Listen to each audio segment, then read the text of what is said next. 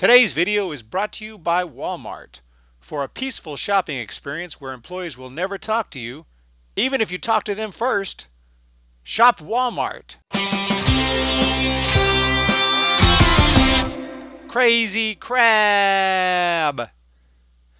In the house, Harrison Ford digitally inserted via AI into Solo, a Star Wars story. This is really pretty cool. I'm not gonna lie. I watched this video here from a Derpfakes story. I will link to it.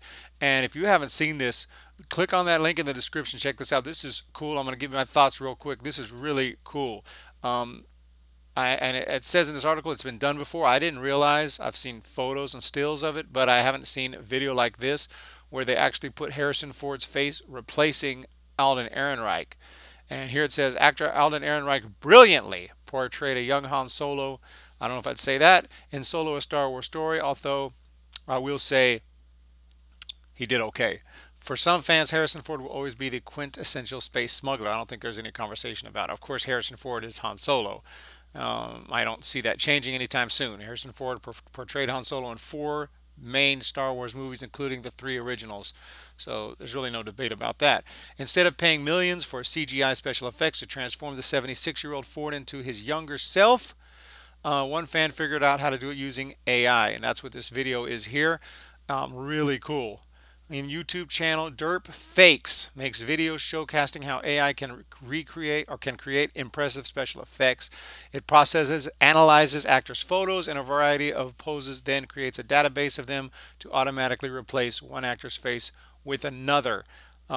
Really cool stuff. And one thing I noticed when I watched it, the voice sounds a lot better when you actually see Harrison Ford's face. So I guess that's a compliment to Alden Ehrenreich.